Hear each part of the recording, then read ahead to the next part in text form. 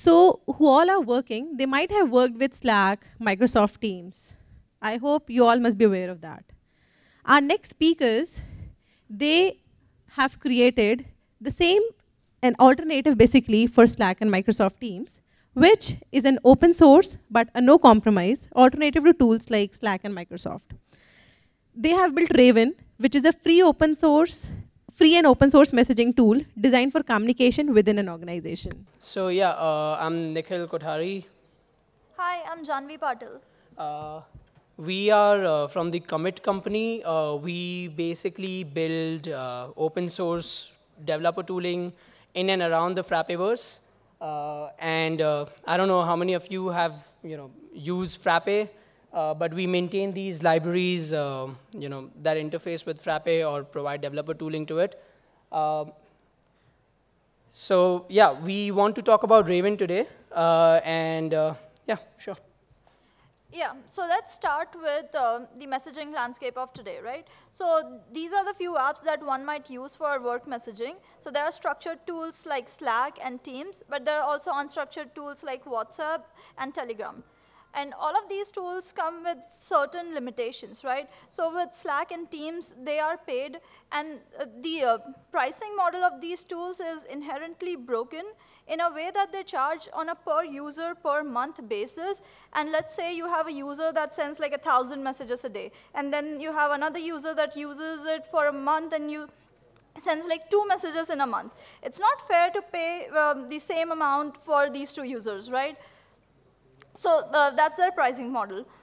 Then let's talk about integrations. So Slack and Teams do have integrations with other applications, but if you wanted to build an integration with a third-party application, that does not have an integration available. So you'd need a developer to build it out for you, right? You cannot build that yourself if you're not a developer. Yeah, and now there's WhatsApp and Telegram, right? These are free to use. But these have both personal and professional communications in one. So it's very difficult to organize all your work communications in one place over there. Yeah, and so we built Raven. So we started building Raven around FOSS, right? So a majority of the initial application was built at FOSS 3.0 this March. Yeah, one of the questions that we get asked is, why not Mattermost or Rocket Chat, right? So we were using Frappe and ERP Next like a lot of businesses do, right? We already were paying for a server. It just makes sense for a company who already has users on ERP Next to just have a chat tool integrated with ERP Next, right? Now, having said that, this is also, one of the reasons why we did not want to go for Rocket Chat was integrations is something that you again have to have a developer build it, right? Our goal is how can we make it no code? The same way that Frappe framework is sort of no code, right? So how can we make, building integrations for a chat application no code as well? Yeah. Raven is simple yet powerful. So what we have is a web application. We have a mobile app, which is a PWA, so it works both on iOS and Android. And then we have this integration builder that we're still working on that lets the users build integrations right from the GUI. So these are a few examples of our app. This is how you can organize conversations into channel. You can have public channels, private channels, and open channels. Open channels are basically broadcast channels where all members are users by default.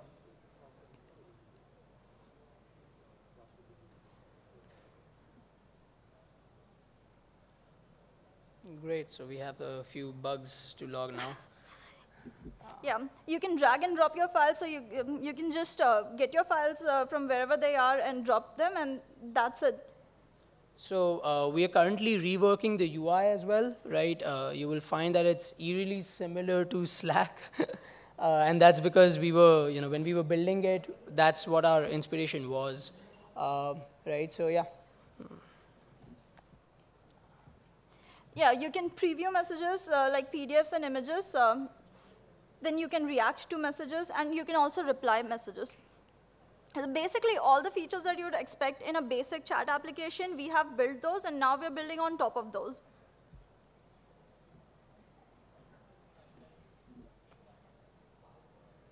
So you can save important messages, and then you can find those messages in your saved messages folder.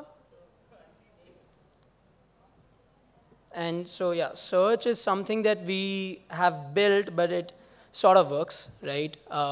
It works because why do I say sort of? Because it's currently just doing raw SQL queries, which is not really efficient, right? We are now migrating it to Redis search. We've seen a few other Frappe apps like GamePlan do that.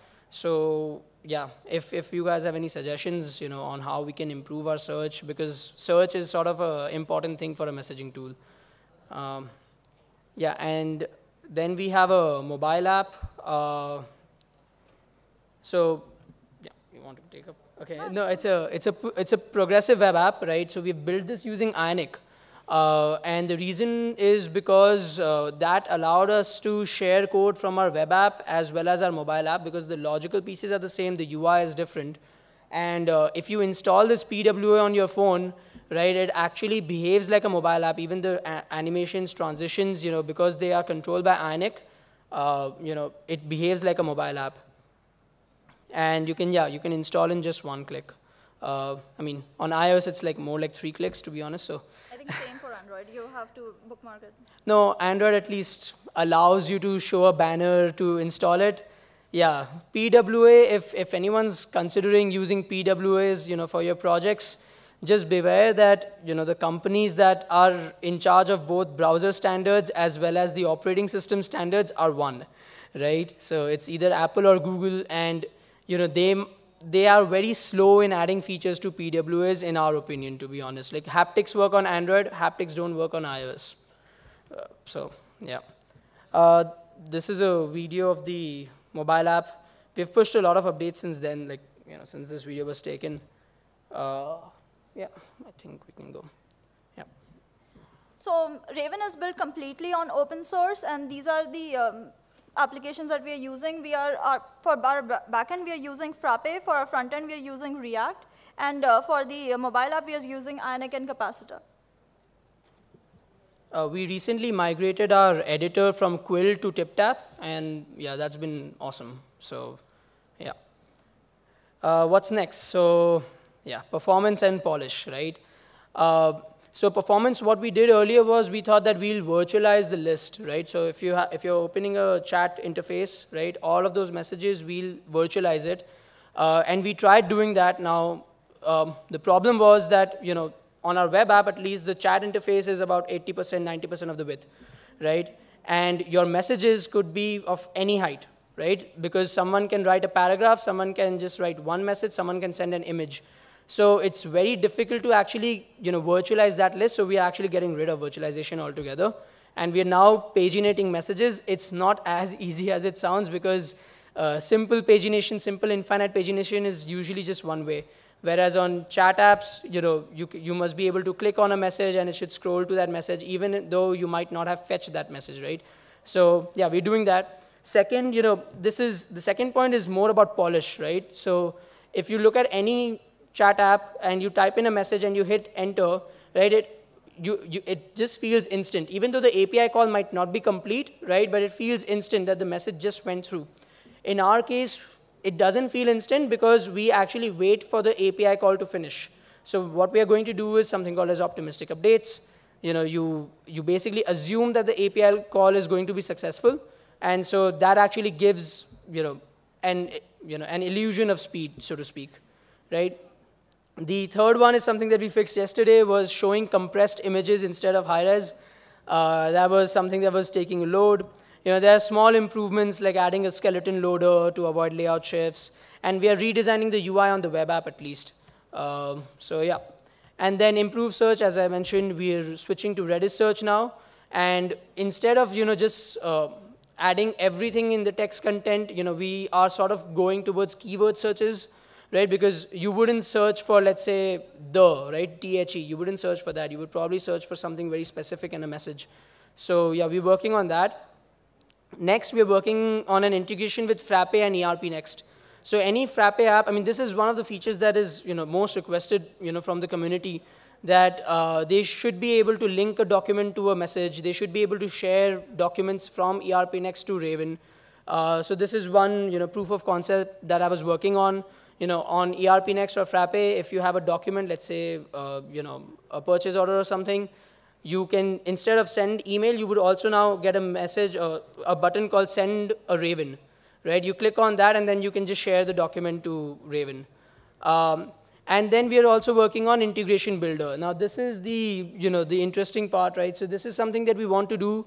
We're using Go Rules. Go Rules is a business rules engine. It's open source as well, right? And Frappe already has done a lot of heavy lifting for us because it's got server scripts. It's also got doc events and all that.